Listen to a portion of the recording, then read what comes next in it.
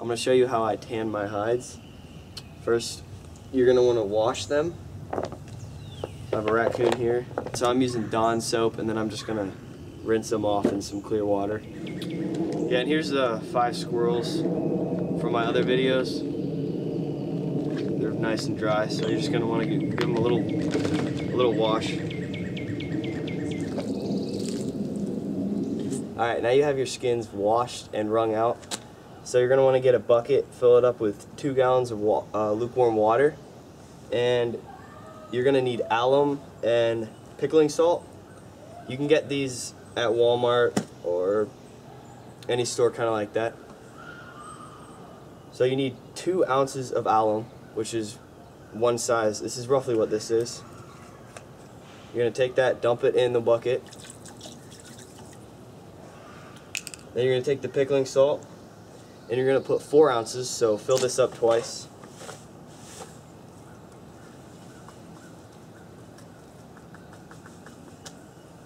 Dump that in.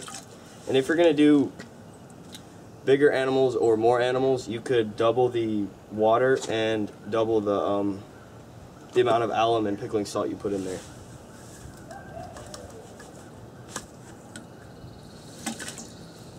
Now stir that up. You want the water to be warm so the alum and pickling salt dissolve in it better. So here I have the squirrels from my other video. They're folded so that the skin side will take up most of the concentrate other than the hair side. And just put that in there.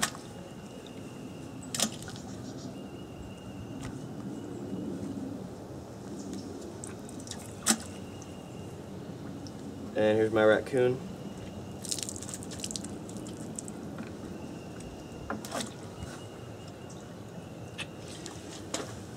And now that that is in there, you need like a brick or anything just to hold it down under the water because you don't want it to emerge. Just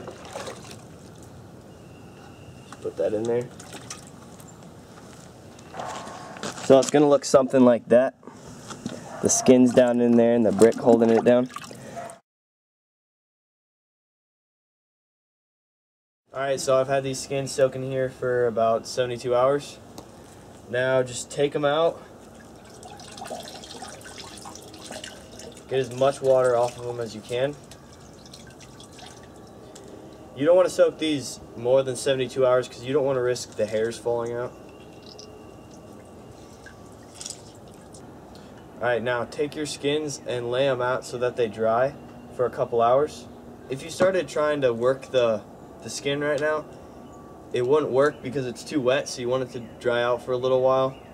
But you don't want it completely dry, or else you're going to start over and have to just tan them over again because they're going to get back to being the way they were before you tanned them.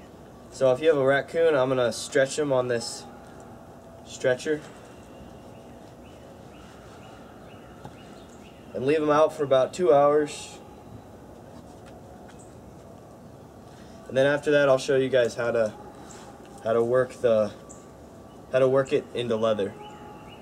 Alright, I got my raccoon here, and he's been drying for about 2 hours now.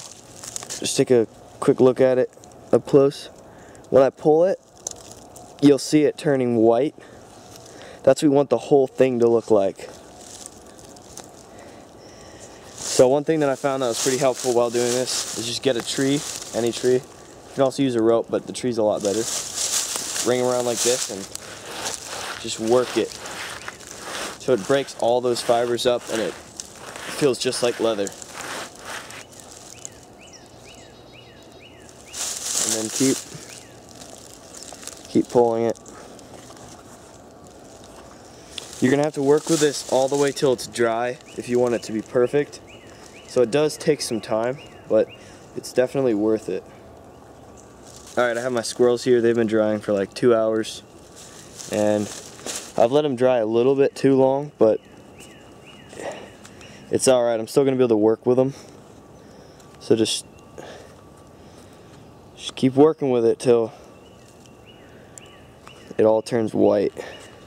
Alright, this is a fox that I tanned using the exact same method.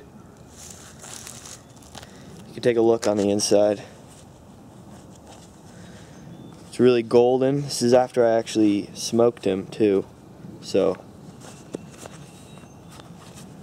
golden. It's really pliable. It's pretty good.